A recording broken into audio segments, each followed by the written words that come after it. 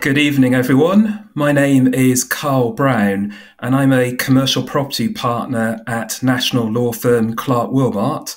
Clark Wilmot is a member of the Bristol Law Society, and the Bristol Law Society is one of the partners for the Bristol Distinguished Address Series. It's my very great honour to be able to introduce this evening Stephanie Boyce, and Stephanie is the 177th President of the Law Society of England and Wales, but is the first person of colour and the first black president in its history. Stephanie qualified as a solicitor in 2002 and has a great wealth of experience in corporate governance, regulatory frameworks, and professional regulation. Stephanie holds a Master of Law in Public Law and Governance from King's College London and is a Fellow of the Chartered Governance Institute. In 2021, Stephanie was included on the Power List 100 Most Influential Black People in the UK. In 2020, I remember watching a BBC Red Button clip featuring an inspiring young black female entrepreneur, and she was talking about how to raise aspirations for people from underrepresented backgrounds in her industry. And what she said was, "You cannot be what you cannot see." Well, ladies and gentlemen, we are very privileged to be able to see through Stephanie a history maker. And so over to you, Stephanie. Well, thank you very much, Carl, for that introduction. And good evening, everyone. And it is my absolute pleasure to be with you all virtually this evening. And for those not familiar with the Law Society, we are the professional body representing some 200,000 plus solicitors across England and Wales. And our purpose is to be the voice of solicitors to drive excellence in the profession and to protect and safeguard the rule of law. So one of my favourite aspects of being president is being able to meet and speak with students. I hope that by sharing my story, my journey, I can encourage many of you to consider a legal career. And perhaps I'm a little biased, but in my view, being a solicitor is one of the most rewarding careers there is. So I may well find that in years to come, I will be able to greet many of you listening today as colleagues. Today, or this evening, I will speak to you about my own journey into the law, the barriers I faced, and what I'm doing as president of the Law Society to break down obstacles or to move those obstacles out the way for those who will come after me. So I took up my role as an office holder of the Law Society of England and Wales in July 2019 and became the president last year in March. I am, as Carl said, the first person of colour to become president of the Law Society in its almost 200-year history. And I stand as living testament to the diversity, the growing dynamism and social opportunity there is in the legal profession. It had always been my dream to enter the legal profession. And I grew up surrounded by injustices. I saw people across the globe struggling to exercise or enforce their rights. In 1985, my family relocated to the United States of America. And even though I lived there for the next 6 years, I always knew, in my heart of hearts, I would return to the United Kingdom to study law. So in 1991, a few days or so after finishing high school, I returned to the UK, and so began my legal career. But I stumbled upon my first barrier, and that was discovering that my US qualification would not be recognised at that time in the UK. However, thanks to the access to higher qualification route, I was able to enter London Guildhall University in 1996, from which I graduated with an LLB honours in politics. After that, I progressed to the legal practice course at the College of Law in Guildford.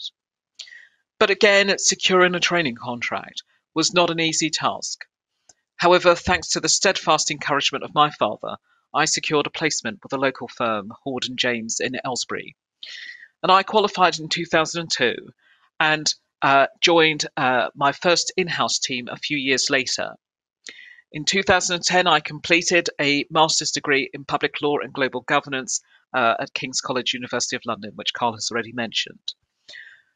Later in my career in private practice, and my reason for going in-house was because I had been made redundant twice in as many years, and decided to move in-house. And I was told by my first recruitment agent that I was not being realistic for wanting to move into the city of London. But I decided that I knew better. And I got rid of that consultant, that recruitment advisor. And before I knew it, I became legal advisor to the then complaints commissioner of the Bar Council. And since that time, all of my career has been spent in-house, an increasingly common career choice for many solicitors. And my work has focused on corporate governance, regulatory frameworks, and professional regulation. And I always had a desire to represent the profession I had fought so hard to become a part of. And I threw myself into working with the Law Society. I joined the council as a representative of the Women Lawyers Division in 2013, before going on to chair the Conduct Committee and join the Law Society's board. Finally, I set my sights on the presidency. But I was not initially successful. But drawing on those experiences I had gained throughout my career, I resolved to keep trying, and to keep trying I did. And on my fourth attempt, yes, you heard me, my fourth attempt, I was elected to become the Deputy Vice President. And once you're elected as Deputy Vice President, it is an automatic 3-year trajectory to become President, as I did last year. So, I hope that my journey can help inspire others to push through the obstacles they come across. And I have made one of the priorities of my presidency doing all I can to remove barriers for others. And the presidency is a great honour, but more importantly, it is a tool to achieve change, a platform to bring about progress in the profession. And while we have come some way in the pursuit of a diverse and more inclusive legal profession, there is a lot more to be done if we are to achieve what we are aiming for, and that is a legal profession that reflects the community, the society it is serving. And this is not just a moral necessity, just as our legal system's international reputation and the reputation of those that practice within it rest in part on ensuring universal access to justice within the United Kingdom. It also rests on ensuring that the legal profession is representative. And we cannot claim that our legal system is the best it can be when we know that many talented people from non-traditional backgrounds are unable to join or reach the heights of our profession. And there is no one button marked "Make lawyers diverse."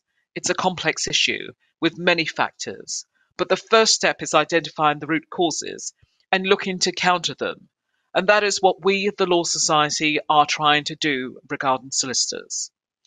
So with the pandemic having exacerbated inequalities across the sector, lawyers with disabilities, women, LGBT+, and Black, Asian, and minority ethnic lawyers need the support of their Law Society more than ever.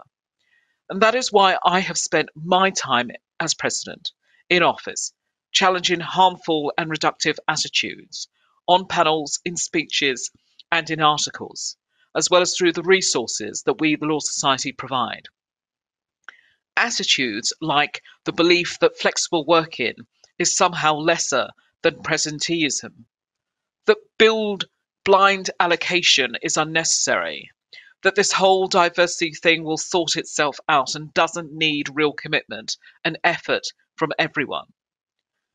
And our profession has made good progress in recent years in increasing diversity and inclusion, and is far more reflective of society than it was a decade ago.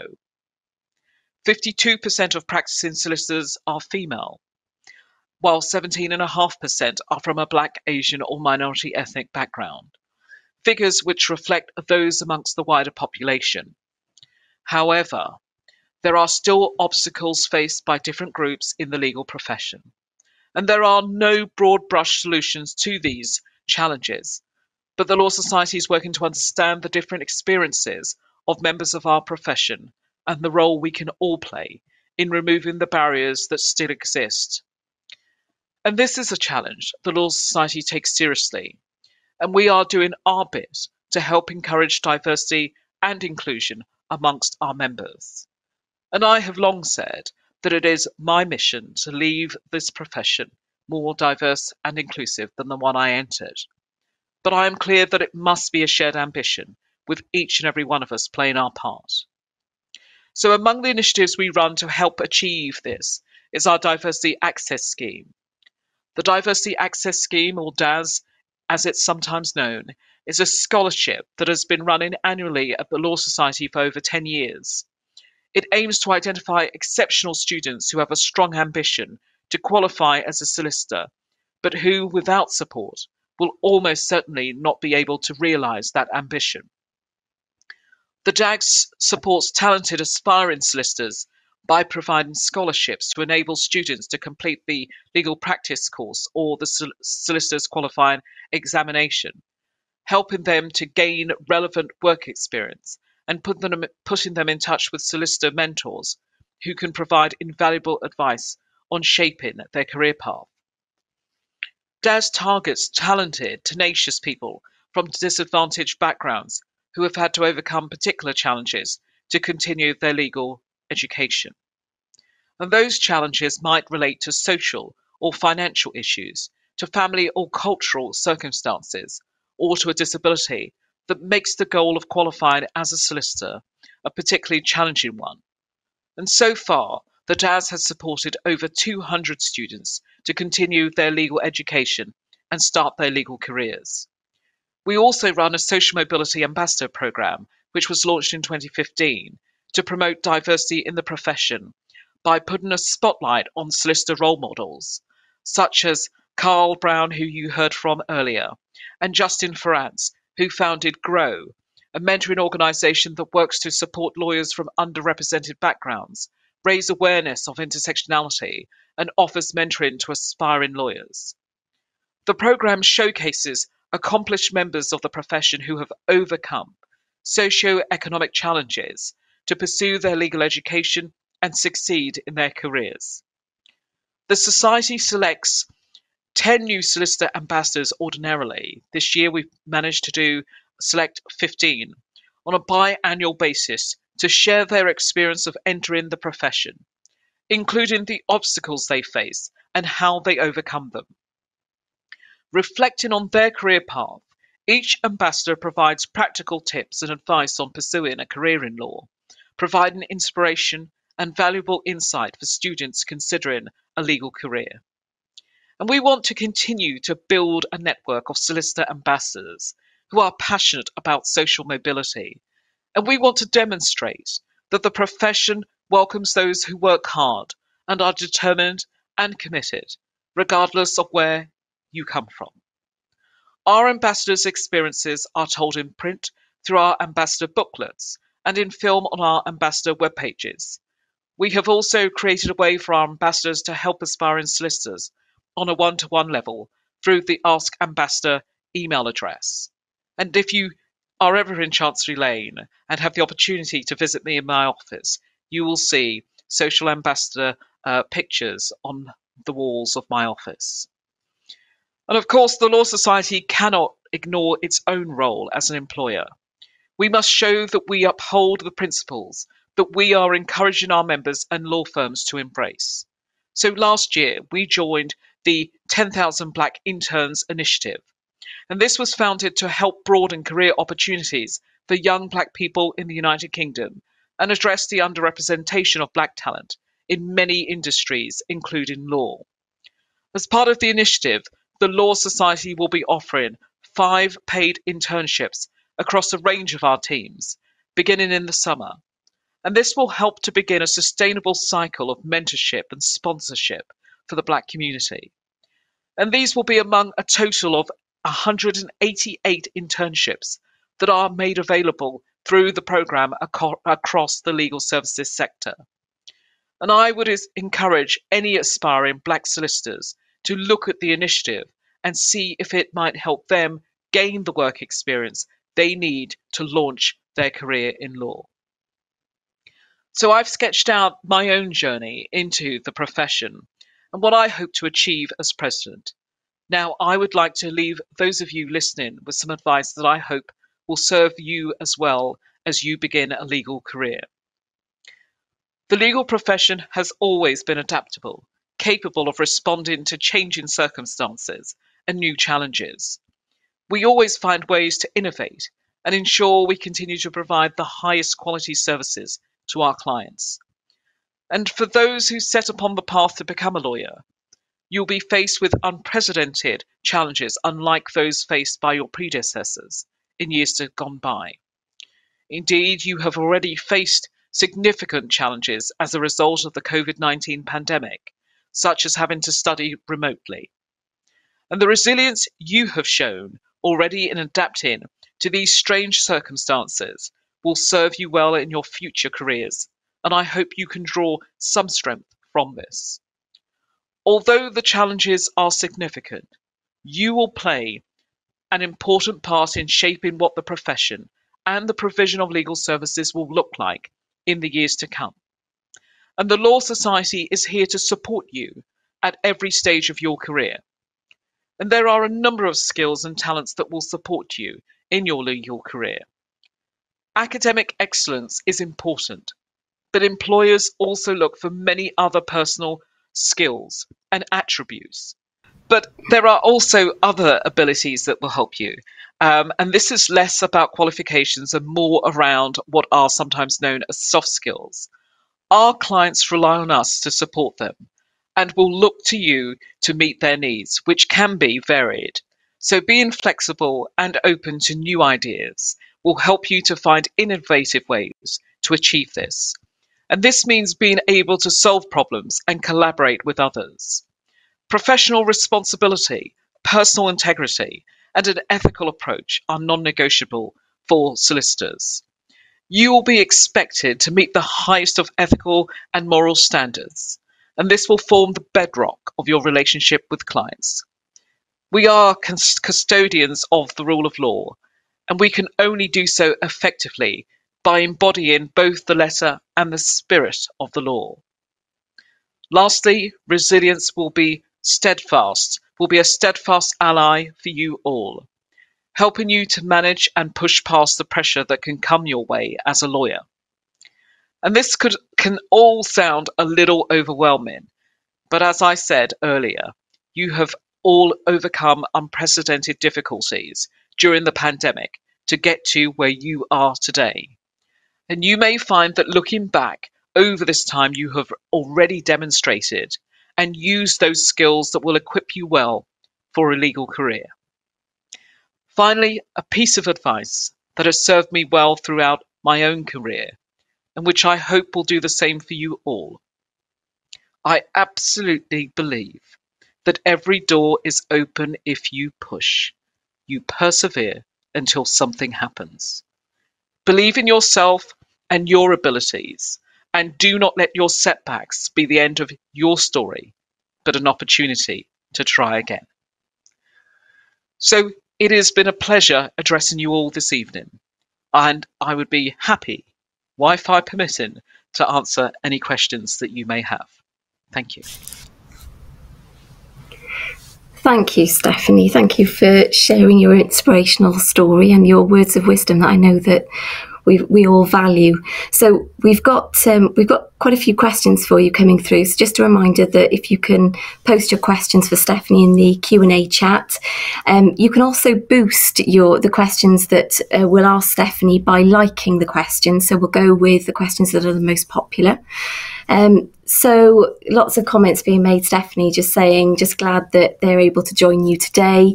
Lovely message about Kira as well, which I know you'll also appreciate, Kira, saying how proud we are of Kira as our graduate and what an amazing business and young entrepreneur. But let's now get some questions for you, Stephanie. So first question, what were your greatest challenges to progression and what helped you the most? Greatest challenges. Probably the greatest challenges to progression, I think, was that obviously as I've grown, as I've got older, has been confidence. In as much that, I didn't apply to certain universities, I didn't apply to certain firms because I didn't think I was good enough, didn't think I would get in. And of course, I now know, I now have the confidence to know that actually you've got to be in it to win it. If you don't try, if you try and you don't succeed at first, then you keep trying. As I said earlier, it took me 4 attempts to become Deputy Vice President, to sit here to address you today, this evening, as President.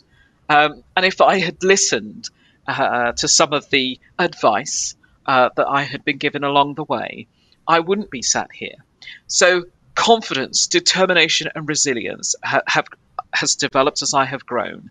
But I think at times it's been that self-doubt, not being good enough, not being qualified enough, not being able enough. So those have been, and of course, others who told me, because of my low socioeconomic position, that I didn't look like a solicitor, sound like a solicitor, a notion of what a solicitor should sound like, look like. And it's about, as I said before, it's about breaking down barriers, that actually there is no one type that a solicitor looks like. We are diverse. We come in all different colours, sizes, shapes. We're found everywhere. Brilliant, thank you. So you mentioned that 52% of solicitors are women. So what proportion of law firm partners are women? So from the data, the recent data that we have, which is a couple of years old now because of the pandemic, but certainly I believe the data taken from 2018, 2019, 31% of partners in private practice were female, are female. And what we do know, of course, is that, whilst we've seen that increase in females coming into the profession, so at entry level, where just under 64% of those entering the profession are female. But those numbers, as we know, are not translating into senior positions in the solicitor profession. And it's a growing concern. And of course, when you build an intersectionality into that, those numbers are even starker. So, for instance, we know that in the largest firms of 50 or more partners, only 8% of partners are from a Black, Asian, minority ethnic background. And that figure has only changed by 1% since 2014. Next question, it's saying, it was inspiring listening to you, Stephanie. Where can students find the 88 internships that you mentioned?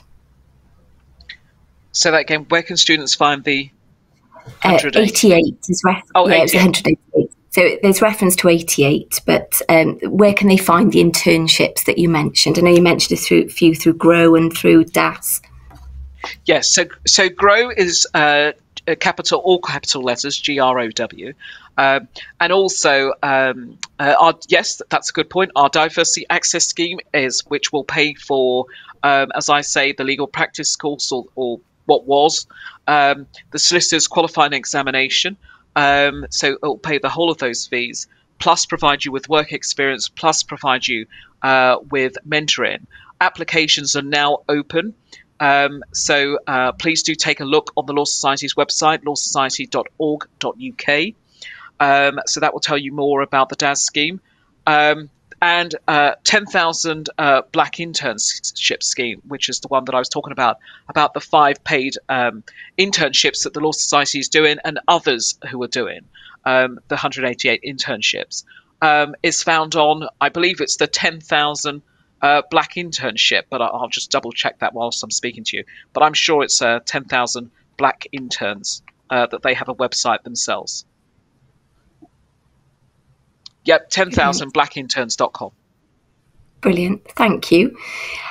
Next question. Having achieved so much already, where do you see yourself in the next 5 to 10 years? What other goals do you wish to accomplish?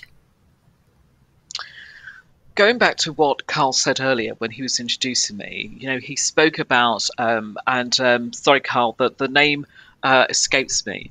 But, if you can't see it, you can't be it.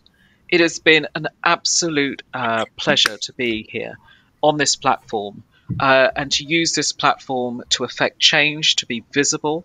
So I would like to continue to advocate around, access to justice, because for me, legal rights mean absolutely nothing if you don't know when those rights are being taken away, or indeed you don't even know how to exercise those rights. And we have seen through successive governments, through underinvestment, through cuts, that individuals, ordinary citizens, are struggling to access justice, to find out what their rights are. So I would like to continue to advocate for access to justice, to increase the public's awareness around the law, to increase legal education in schools. I believe that law should be taught in schools, and I will continue to campaign in that vein to get law added to the national curriculum. So where do I see myself in 5 to 10 years? Still doing this work. Globally, taking the message globally, and still doing great work around equality, diversity, inclusion, and social mobility. Social mobility is an absolute passion of mine, as I tell my story as first-generation British, coming from a single-parent household, growing up on a council estate, and I say, my parents, my grandparents come into this country in search of faith, hope, and greater opportunities. And I hope that indeed, I am fulfilling their hopes, their aspirations, but also inspiring others along the way. Okay, next question. The phrase equality, diversity, inclusion is the buzzword at present in all industries. What does the phrase evoke in you, Stephanie? Well, I think Verna Myers summed it up quite aptly when she said, diversity is being invited to the party, but inclusion is being asked to dance. You cannot have diversity without having inclusion. And I go back to the point that we all want the same things. We all want equality of opportunity. Although some of us, are there, some of us take it to another level in terms of how we're going to achieve that. But for the most part, we all want the same thing, and that is to be recognised for the skills and experience and capabilities that we all have, and to be given the opportunity to showcase those skills, those capabilities, and to fulfil our own ambitions to be the best that we truly believe that we are. What can the Law Society and employers do to counter socioeconomic factors that prevent entry into the legal profession for underrepresented groups? So what we are doing is, we know in the solicitor profession that 23% of us have been privately educated, as opposed to 7% of the wider UK population. So there is an overrepresentation in the solicitor profession of those of us who have been privately educated. When I say us, I do not include myself, to make that clear. So one of the things, when people say to me, why do you tell your story? It is absolutely important that I tell my story, that we tell our stories. So there is an awareness there of how, our background, our backstory. And through telling our story, through telling my story, that has encouraged others to tell their story. And we're now hearing stories of senior partners of major firms, who are coming out and saying, well, actually, I grew up on a council estate. Actually, I was in receipt of free school dinners, and so forth. First generation to go to university and so forth. And also, so the Law Society is doing great work around social mobility and raising the profile of it. I spoke briefly about our social mobility programme, spoke about our DAS programme, but we also are part of the Government Commission's Socio Mobility Task Force, which has been commissioned to look at socio-economic diversity in the financial services and the professions. And through that work, and working closely with the Social Mobility Commission, we are raising awareness and asking colleagues to take a look at not only where you recruit, but how you recruit in terms of contextualized recruitment. And there are a number of bodies out there that we know that businesses, firms are working with to ensure that they are reflecting best recruitment practice. Think about places and the language that we use, and to ensure that we are really recruiting, from diverse backgrounds, and that people are not prevented, not stopped from joining our profession, because we cannot claim to be the best legal profession in the world when we know that people from non-traditional backgrounds are not able to progress in our profession. So, as I said, we've done lots of work and will continue to do lots of work, but the work continues. We still have people who are disadvantaged, who are not reaching the heights of our profession. So we're very diverse at entry level across all the characteristics, including from a low socioeconomic position, but that does not translate into the senior parts of the profession. Thank you. Building on that, another question: how does the Law Society plan to contribute to the developing agenda for improving access to justice for neurodivergent individuals? Well, absolutely. And in fact, I think in about 2 weeks' time, I'm speaking on that very topic. So we have a work plan around neurodiversity. A work plan around neurodiversity, and we're seeking to educate our members and indeed ourselves as to what that means, and how and what guidance we can put out to ensure that employers are understand neurodiversity, and how they can better empower their own employees, to come forward and openly say what they feel are some of the barriers around perhaps their progression in the profession, and that just to be alert to that there are different ways of thinking, different ways of doing things, and to be alert and ensure that actually that nobody is disadvantaged because of their differences, but those differences should be celebrated, embraced. And so we're doing lots of work, and have added that our Lawyers with Disabilities Division is doing lots of work around neurodiversity, in ensuring that the profile, the conversation around it is raised. And the awareness around it is raised, as I said, and people are talking and discussing it, and employers are aware of and putting in effective tools to ensure that those differences are celebrated and embraced. Next question: if you experience imposter syndrome when faced with a room of men in a professional situation, how do you overcome those insecurities to achieve your goals? Is this a hypothetical question? Sorry, did you say it again? If you experience imposter syndrome when faced with a room of men in a professional situation, how do you overcome those insecurities to achieve your goals? It's a good question. I can't say that I have experienced imposter syndrome with a room full of men. There are many occasions where, as a black woman, I am the only black person in the room. Sometimes, quite rightly, at times, I can be the only female in the room. For me, if you ask me the question, do I ever experience imposter syndrome? And I think, when I recently was interviewed by Channel 4, I was asked that question. And in fact, in front of me on my screen at the moment was the example I gave when I shared the stage with Hillary Clinton. That was one of the times where, I did, for a brief moment, have imposter syndrome when I thought, oh my goodness, and I had, my script in front of me, and I thought, you know what, Stephanie, you've got this. You have absolutely got this. And this goes back to the point that, I don't have to be apologetic, nor am I apologetic for being in the space that I am, because I've worked hard to get here. And, I'm just as qualified, just as able, capable, and so forth.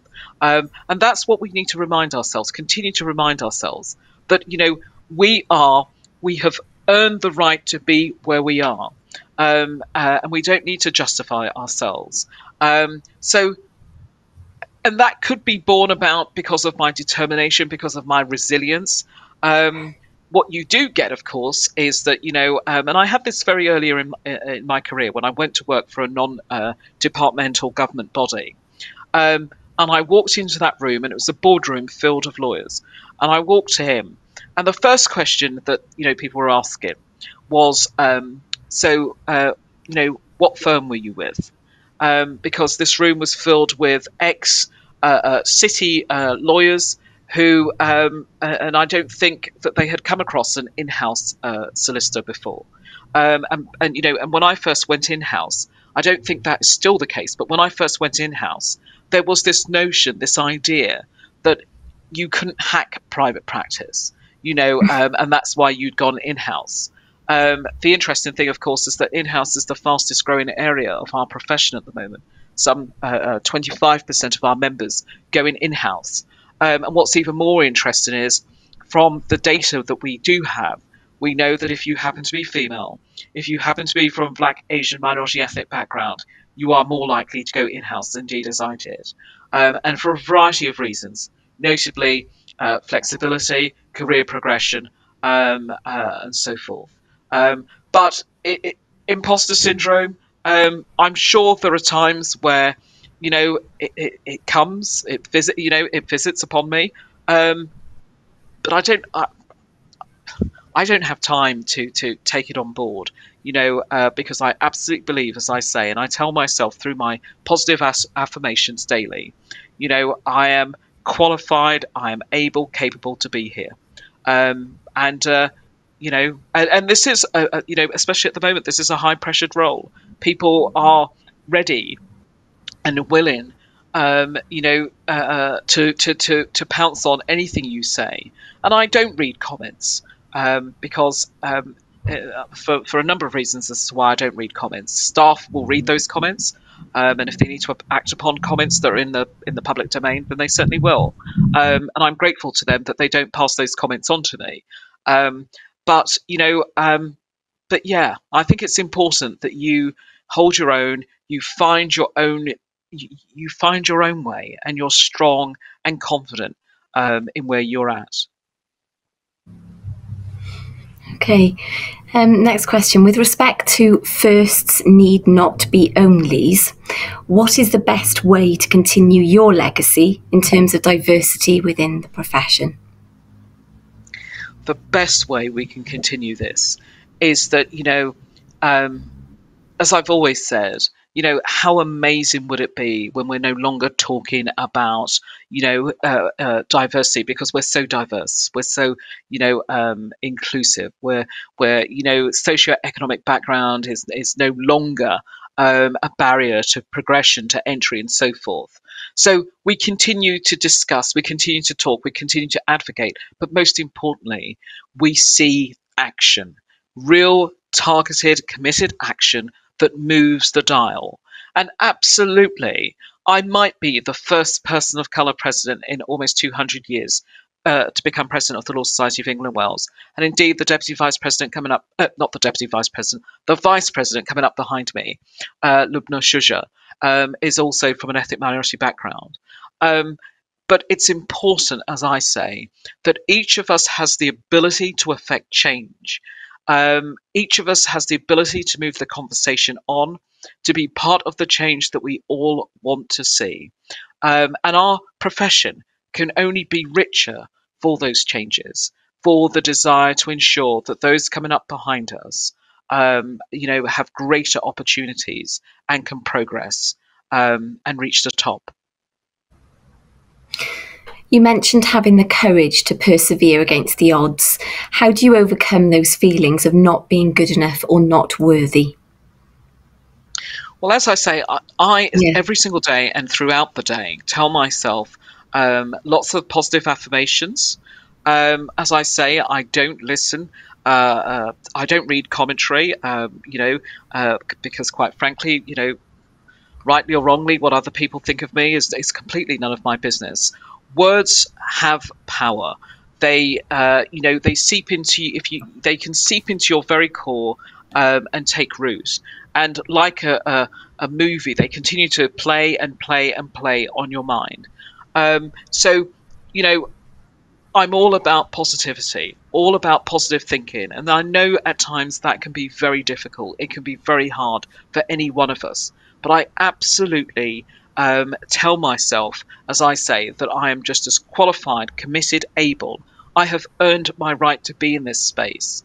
And I work hard to ensure the visibility around this role, to ensure that I am a role model, as I say, for those coming up behind, because I absolutely must lift as I climb to ensure, as I say, that others have the opportunity, that we continue with those conversations, we continue to shine a spotlight on the inequalities that exist within our society, and to ensure that, as I say, aptitude, ability, skills, those are the determinant factors, nothing else.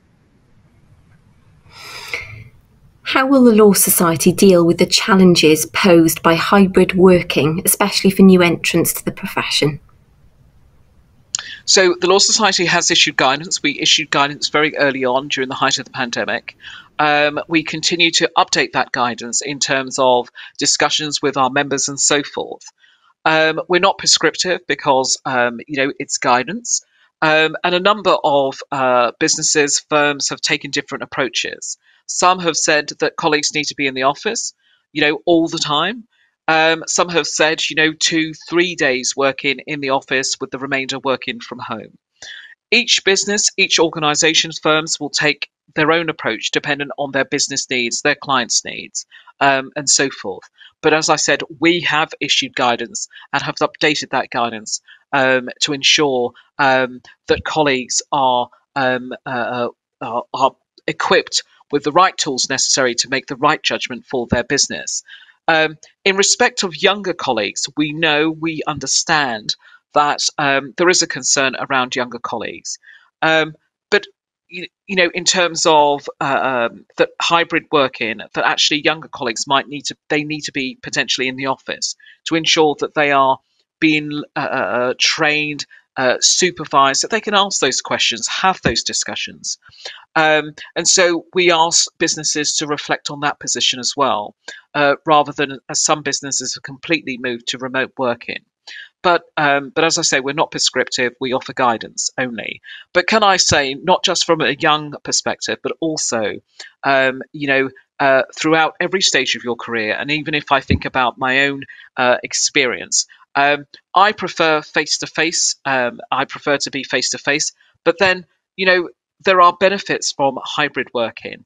This evening presents an absolute opportunity for us to engage virtually, because, potentially we wouldn't have been able to reach this many individuals if we had been in person.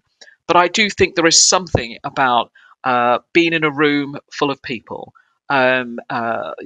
pandemic aside, but being in a room full of people, the body language, the atmosphere, the conversations. I know that one of the difficulties when we first went into lockdown was that I went from being in a room filled with people, where people were taking pictures, asking questions and so forth, to being in front of a screen, and then I'd still be sat there at the end of it, and then I would see the host has ended, the event or whatever it was, and just be sat there going, "Oh, okay." So I, as I say, prefer to be in the office, but I know that every organisation, business will do things that meets their business needs, and will listen and have that conversation with their employees in turn. Question then about GCSE level pupils. Is there a scheme in place or afoot for GCSE level pupils looking to gain short snippets of work experience? I don't know. I can't answer that question. I don't know. It is potentially we could find out. So if I can, I'll come back to you on that.